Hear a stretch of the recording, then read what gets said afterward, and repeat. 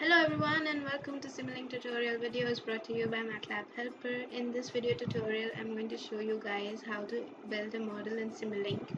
Now this model is going to represent a missile launcher system which will determine the angle of the projectile using the system or the design that we build in Simulink. So let's get started. First I'm going to show you how you can derive all the system equations before implementing those in Simulink. So for that, let's say this is the ground and this is where our missile launcher is placed. Please pardon my drawing skills. And let's say there is this hilltop over which you have your enemy base and this is to be the target. So let's say it has had some height, say 50 meters, and the distance between the launcher and the target is 500 meters.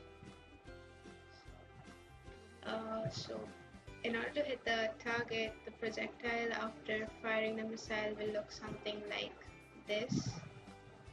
And let's say the missile is fired with the velocity v. This velocity is going to be constant. Let's consider that as 100 meters per second.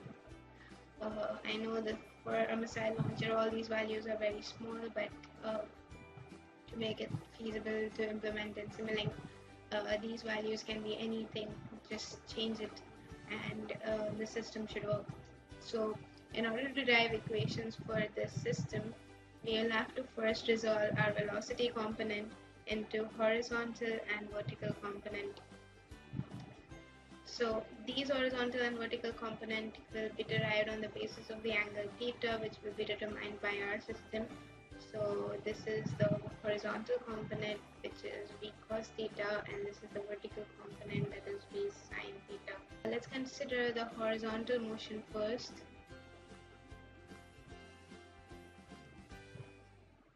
So in the horizontal motion, our velocity is given by v cos theta. The distance that has to be traveled in the horizontal direction is 500 meters. So using these two things, we can calculate the time of flight, or the time required by the rocket to hit the target will be given by distance upon speed, which is 500 upon v cos theta. So that is, let's see, equation 1. Now considering the vertical motion,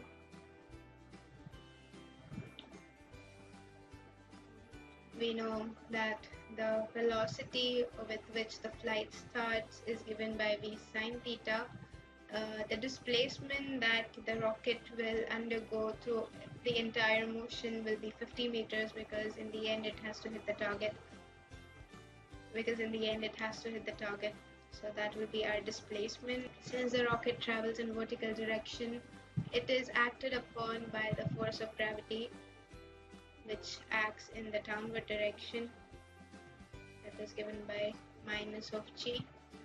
So we know the acceleration is given by g. Using all these parameters, we can derive a displacement equation by the following. The displacement equation is given by d is equal to ut plus half at squared, where our d is the final displacement, which is 50 meters.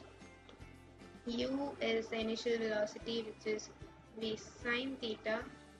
T can be substituted from the first equation, which is 500 upon v cos theta,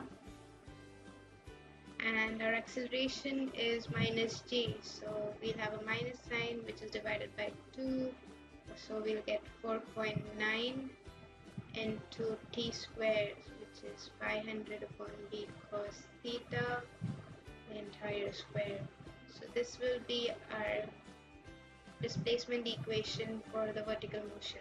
Now since we have to calculate the value of theta, this entire equation can be represented in the form of a quadratic equation with respect to tan theta. So the equation turns out to be, now this is the final equation which will be implemented in Simulink, and we will solve this equation for the value of tan theta, through which we can calculate theta by using tan inverse of, let's say, x. since this is a quadratic equation, we can name these coefficients as a, b, and c. And these are the terms that are used in our system. And now let's move on to our Simulink model. So this is a model that can be used to determine the angle.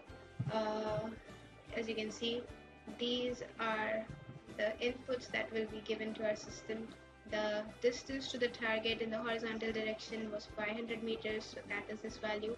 Initial velocity of the rocket is 100 meters per second, so that is this value. And the height of the target was given as 50 meters, so that is this value. Now since we have to calculate theta, this is a subsystem that I have designed which will calculate the value of theta. Now the calculated value of theta will be in terms of radians, so let's see how that is done. As I showed you in the sketchboard, which will form a quadratic equation, as you can see, the distance, this is the initial velocity, target height, and after all these calculations we get a, b, and c, which are given to the MATLAB function. Let's see this function. Now this function takes input a, b, and c. This a, b, and c will form a quadratic equation named f, of which we'll find out the roots, and we'll calculate the tan inverse of that root, and we'll get the value of theta in radians. Going back to the system, that will calculate theta. Now we know that the flight of the rocket will follow a projectile trajectory, so that trajectory can be plotted using the subsystem that I've designed named plot. Now this subsystem will help determine the value of x and y, and these x and y components can be used to plot our graph. So let's try simulating the system. And as you see, this is the projectile trajectory of the rocket that is launched. This is how you implement a model that will determine the theta of a projectile for any type of system. You just have to provide the proper input and the output, and you'll get the results. So I hope this video was helpful to you, and if you liked it, please hit the thumbs up button or subscribe if you haven't already.